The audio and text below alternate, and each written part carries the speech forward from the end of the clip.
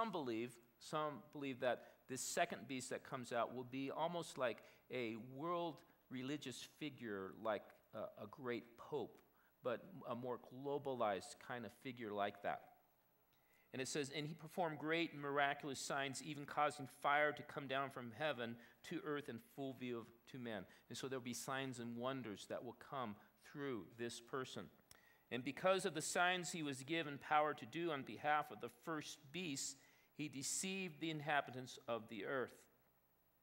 He ordered them to set up an image in honor of the beast who was wounded by the sword and yet lived. So it's believed that the Antichrist will be killed somehow, and then he will be resurrected.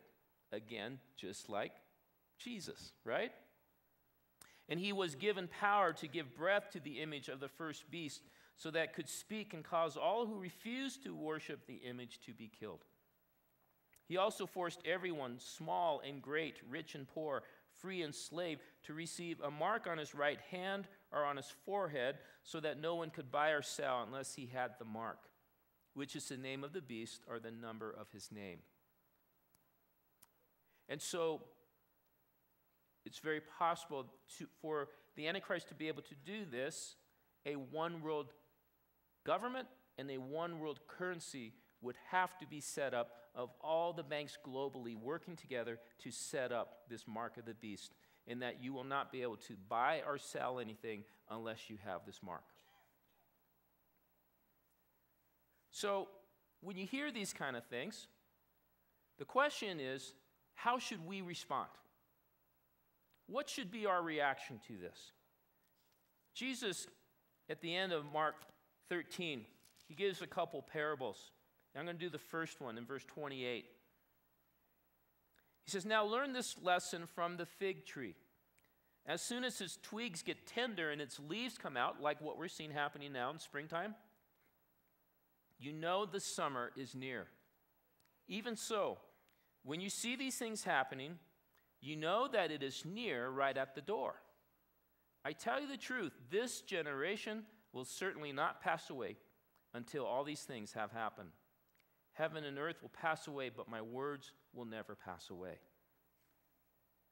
So this is the attitude that I think biblically we need to embrace, is to watch for the signs. And when you see the limbs on the fig tree begin to get soft and you see the buds, you know that summer is coming. And so as we hear these things going on globally in the world, is it possible that the twig is starting to show its buds? Is it possible that it's right around the corner? Is it possible that in our generation, the Antichrist will rise to power and we will see Christ return? It's very possible. I remember when Jane was pregnant with our oldest son, Wade. Never had kids before. And you go to this crazy thing called Lamaze class. How many guys had to go to Lamaze class? You know, most guys, they don't want to go, but their wife makes them, right? It's the godly thing to do with your wife. And so I remember we're going, we're learning how to breathe, and I'm learning how to help Jane relax. And then they flip in this video, and they're showing a woman having a baby. I mean, it's just like graphic right on the screen, and I'm thinking, put that thing in reverse. Send it back in. That's the goriest thing I've ever seen. But the one thing they talked about is when to know you're close to going into labor. They talked about false labor, and they talked about what real labor is like. And so what do you do when you have your first child? You get ready, don't you? At least you should. I mean, Jane did. And so she decorates Wade's room, and we get the crib in there, and she's got all the diapers all stacked up neatly, and she's got all the baby wipes, and then she has this bag. You know, they tell you to take a bag, and they tell you what to put in the bag so that when you go into labor, you can just pick up that bag and go. And so when Jane finally started going into labor, she knew she was in labor. There was no doubt about it because we were educated. Well, she was educated. And she knew that it was time. And so that is a picture of how we should respond to this kind of news, is get your house in order. It's important. I'm going to have the worship team come up. It's important that we understand that it needs to get a lot worse before it's going to get way better. But don't lose faith.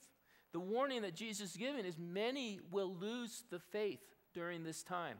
Many will fall away because we will not be able to withstand persecution. And I think Americans are probably the softest Christians in the world. And when persecution hits worldwide, Americans will probably run in the droves from the gospel, from Jesus. But I hope that we are not in that group. Back in Mark 13, verse 13, he says, all men will hate you because of me, but he who stands firm to the end will be saved. I want all of us to stand firm to the end. I want all of us to be able to look Jesus in the eye. And he says, well done, good and faithful servant. And one of the things, as you hear this kind of message, if you don't know if your house is in order, if you don't know what your relationship with God really is right now, I'm giving you an invitation right now to just say, Jesus, I need you in my life. In hearing this kind of stuff, it's time for me not to wait anymore. And so I'm going to have the ministry team folks come forward. And they're going to be standing up here during this last song. And if there's something that your heart's pounding, and what it is the Spirit of God is drawing you to Him, and it's time for you to come forward and just say, God, I just need to make things right with you. I need to get my house in order. If this is the times that the Scriptures talk about, I need to be ready by getting my heart right with you, by confessing your sins and asking Christ into your life and receiving the grace and the forgiveness that He has for you. And so the other thing that I want to encourage all of us is the one thing when you hear this kind of stuff is the enemy would love to put fear in us because fear paralyzes us. But the one thing that God promises to us is the power of His Holy Spirit. In Acts 1, verse 7, Jesus talked about Him going away, but He would be coming back. And they asked Him, when is this going to happen? And He said to them, it is not for you to know the times or dates the Father has set by His own authority. But you will receive power when the Holy Spirit comes on you, and you will be my witnesses in Jerusalem and in Judea and Samaria and to the ends of the earth. God wants us to get our hearts right, to get our house in order, and He wants us to have a sense of urgency to go into the world and proclaim His kingdom to those He loves. And so let's stand. And as we're worshiping this last song, if you have fear in you right now, come forward and ask for these guys to pray for you, that the power of the Holy Spirit would give you boldness during this time to the end. All right? So if you want to get your house right with God, come forward. If you want boldness to overcome fear and to be God's witness in the world, come forward so these guys can pray for you. So ministry team, come forward and let's worship Jesus who's coming back, friends.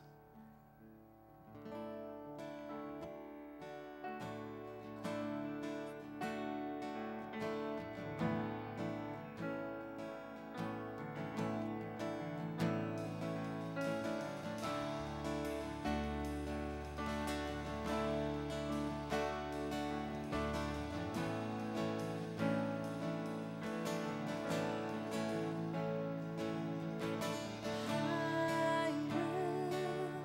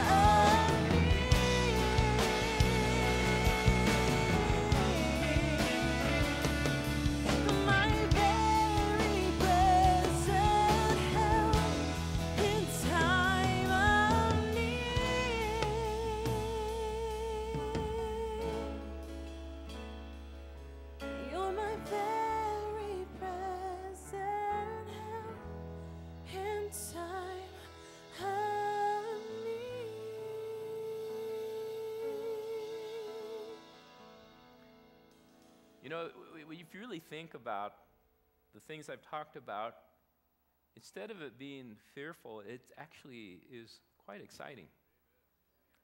And we quite possibly, friends, could be living in the most exciting times in the history of mankind. It's very possible that we will start seeing unfold before us some world events. And after hearing a teaching like this, you will go, there it is. That's it. That's the point. That's what we want to do. You know, the one thing, I was talking to Seth, the children's pastor, before the service. He was all sunburned, and I said, well, you've been out sun, bro? And he goes, I was watching my son's football game. And he said, last week they lost 40-0. But they did better this week because they only lost 36-7. I've been on a lot of teams on the bottom end of that. But the one thing, when you hear the good news, is we are on the winning team. But we have to remain faithful. And we have to hang in there, and we need the power of His Spirit to give us the impetus and the strength and the courage to keep going when it seems like all is lost. As our intercessors said as they were praying before the service, they had a feeling that there possibly is some gentleman here that your business is really struggling and you're like in this dark pit and it seems like there's no getting out. And I think maybe there's a message for you in this too, that God is your deliverer. And so if you are one of those guys, come forward and have these folks pray for you for God to deliver you out of that. All right? So God bless you guys. And thanks for those of you that have helped with ShareFest. And be sure and stop out in the lobby and meet the Hubers and start racking your brain of who you can send to Japan. All right? God bless you guys. Have a great weekend.